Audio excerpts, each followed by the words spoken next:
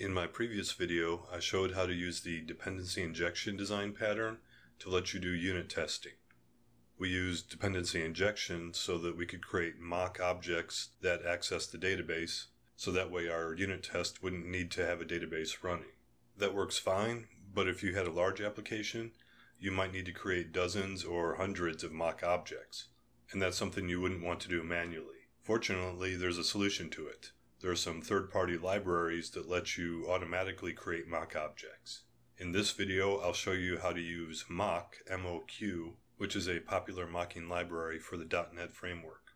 I'll be using the code from the previous video, so if you haven't seen that, or if you aren't familiar with dependency injection, you'll probably want to watch that first. For a quick overview of the classes, we have the iPlayerDataMapper, which is the interface for the class that accesses the database. We have the PlayerDataMapper class, which actually does the access to the database. We have the Player class, which has the createNewPlayer function that takes in an iPlayerDataMapper. This is the dependency injection part. There's the TestPlayer class, which is the unit test class in the unit test project. The tests here use a mock PlayerDataMapper class, which lets us set up the results we want the data mapper to return, and also makes it so we don't have to have a database running for our unit test.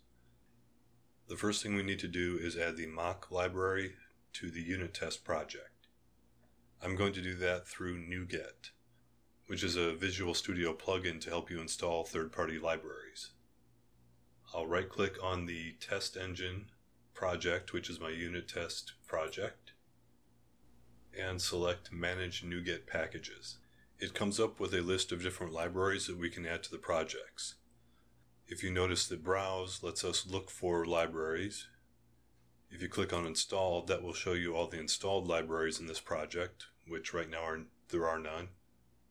So we'll go back to Browse, and we'll search for MOQ. And this is the library we want, MOQ, with 7.65 million downloads, so it's a pretty popular library. There are some additional mock libraries you can add, but right now we'll just add the first one, the main one.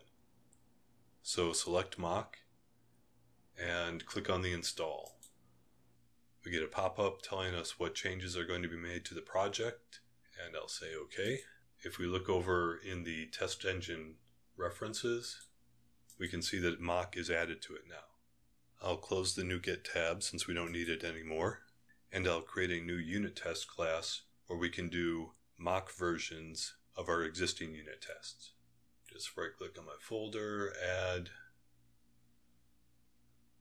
unit test, and I'm going to rename it to test player.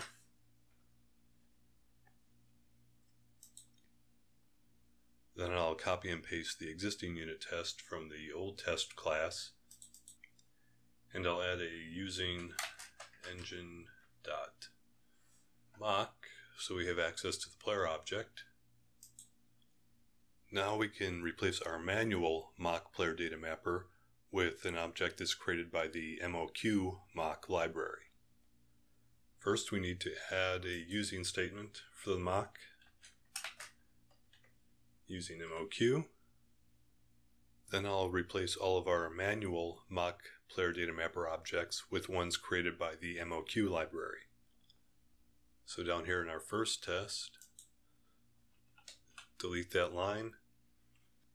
To create a mock object that implements iPlayerDataMapper, I'll just do var mock equals new mock, and it's a typed mock of iPlayerDataMapper.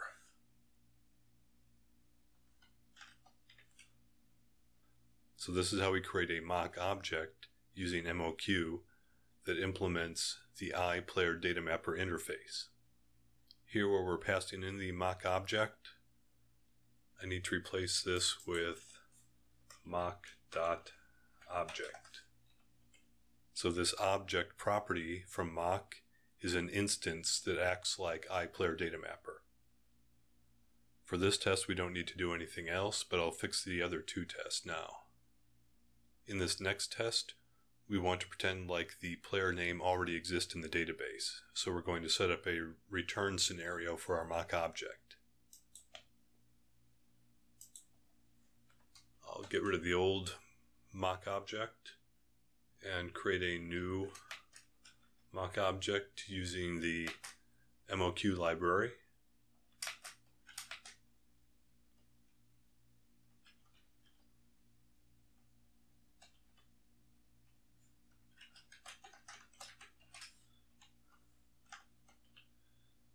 And now I need to set up the return result for this mock object. You configure that by calling the setup function on the mock object. So mock.setup.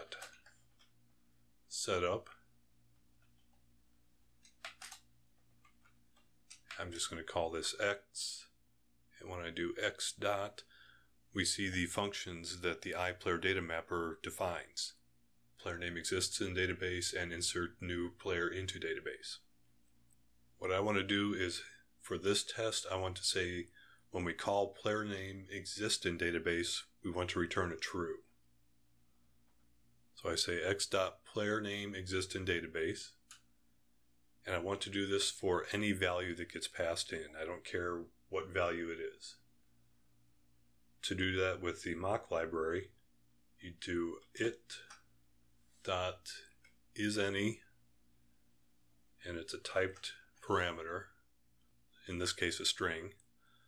So when we call the player name exist in database on the mock object, any value that gets passed in as a parameter, we want to return true. In our old manual mock object, we set this property here, result to return. This is how you do it with the mock objects created by the MOQ library. So we're saying set up the mock object when you call player name exist in database and pass in any parameter, return true. So I can get rid of the old configuration for the manual mock object. And now for the dependency injection, when I pass in the iPlayer data mapper, I need to replace that with mock.object. So this will pass in an object form of this mock iPlayer data mapper. And it's configured so when create new player tries to access the player name exist in database, it will return a true. Now we'll clean up the third unit test that used the mock object. And I'm just going to copy this and replace the old code, except in this case we want it to return a false. So when create new player calls player name exists in database on our mock object, it's going to return false. It's going to say the player isn't in the database, so you can keep on going. Here in the call to the player.createNewPlayer, we need to replace our old manual mock object with the new mock object. Now we don't have any more errors. Let's save this and run all the tests. And they're all green.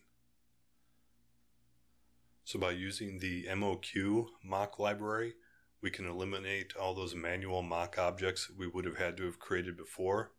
And we also have an easier to understand method using a Fluent interface to define what actions we want the mock object to take, with what parameters and what return results. I'll include a link in the description so you can see all the things you can do to configure your mock objects, but it gets pretty advanced, which is nice because then you can test all sorts of scenarios that your code normally wouldn't be able to unit test. If you have any questions about this, please leave a comment below. Thanks.